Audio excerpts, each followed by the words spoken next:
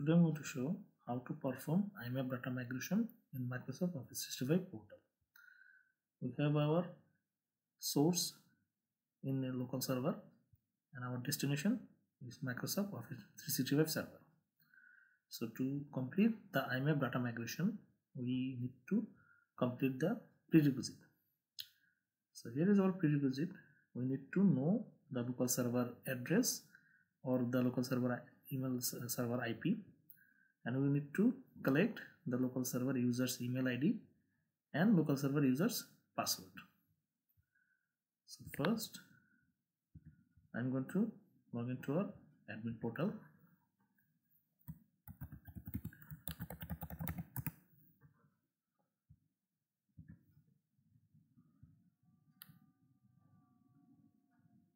Then I click on admin.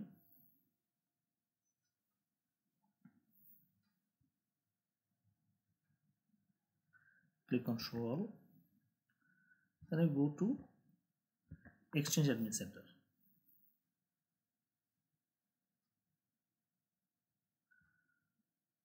So in Exchange Admin Center there is an option called migration. So click on migration. So in migration we found that there is an option called add migration batch, but before we add any migration batch we click on endpoints. So we need to create the endpoints by click on add, and we select the migration type. We click on IMAP. So we are going to perform the IMAP migration here. Now I'm going to give the migration endpoint name. Let's give it migration IMAP. Now we need to give IMAP server address. So in our case you can use the local email server address or you can use the IP. So if you know your local email server address, you can find the IP just by ping your local server. So you can find the IP. So our recommendation is use the IP address. So give the server IP address. The authentication is basic. The encryption you can try with SSL or TLS. Depends on your server end, and click on accept untrusted certificates because most of the SSL certificate are self-generated. So also keep the value as it is. So click on create and it creates successfully. So in your case, if it's not created successfully, you might need to change some of the values. Like you need to change your encryption type. It could be TLS or it could be none. So whichever works on your server, just follow that. So after creating the endpoint, you can see there is our endpoint. Now click on add a migration batch. So you need to give a name for the migration batch. Let's say we give it our all user migration, and the select migration path is migration to Exchange Online. So keep it as it. Click on next. Select the migration type. We are going to IMAP migration. Click on next. Now here is the plan for the migration. Click on next.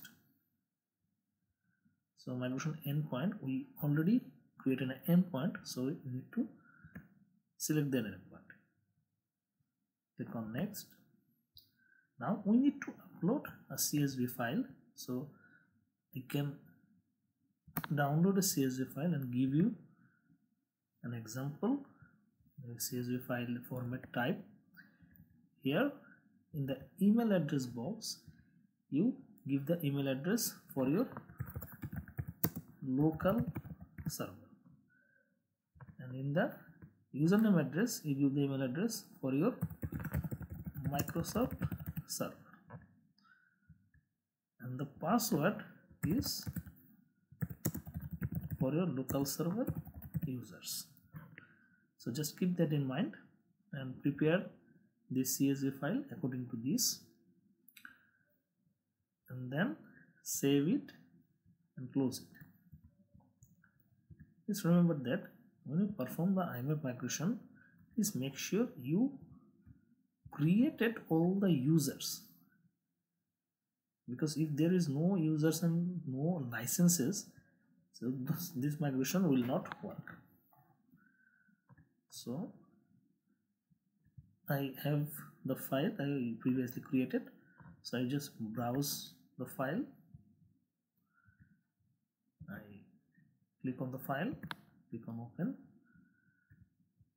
and I have 44 users. Now click on next. So keep it as it is. Yeah, next. So you can add an email ID to track down your migration status. I mean, if it is completed, then the user you added in here, it will get the email. Now you can manually start the batch later or automatically start the batch right now, or even you can start the batch automatically after a certain amount of time. So you can add that, and you have a time zone, I mean UTC time zone. So click on save. So after click on save, the batch creation is successful. So click on done. So now you can see the status is syncing. So to know that how your migration is successful or failed, you can see the status in here. You can click on view details on here, and you can see the status. I mean, all the email ID is now validating. So it could take some times, and you can see after validating it will start syncing. As you can see, some of the users data is already status is syncing.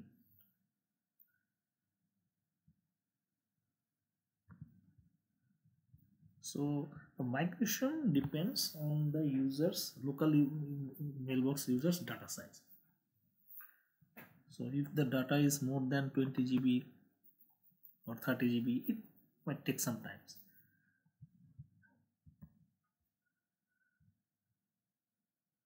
So all the users are now syncing. So you can also find out if the user's data is moving from old server to Microsoft server. You can click on the mailboxes in here. You can click on the users. Let's say for these users, and you can see is mailbox uses. So you can check the mailbox uses in here. Say this user is already 0.06 MB megabyte. So you click on migration of this user.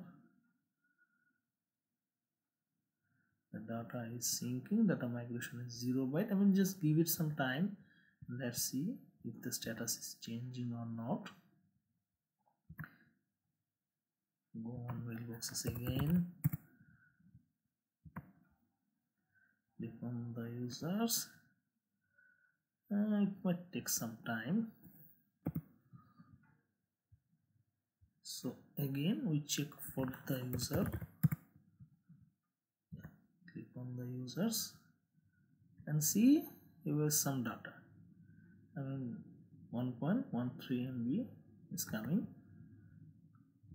So the migration is running successfully. So if we again go to mailboxes and search for the user, I mean after some times, you can see the size will be increasing. So let's see for the other user. Yeah, it's already coming. So it will complete, and once the syncing is complete, the status will be synced. And here is also we found some failed status, and why it's failed, you will see that the IMAP migration status failed because of the username of the password of the account is incorrect. So the IMAP access is disabled. So that's why it got got an error. So if you find that, you check on your local server that the email address or the password is correct for those users, and once you can correct this, you can again run on the migration for that account. You have to give the right password in here in your CSV box, and then you run the migration again. So our recommendation is, once you saw the error, just correct it down and note it down, and let the migration for the other users complete, and then you will work on the failed accounts. So you might delete those IDs from this batch and again create another CSV file and run these IDs separately.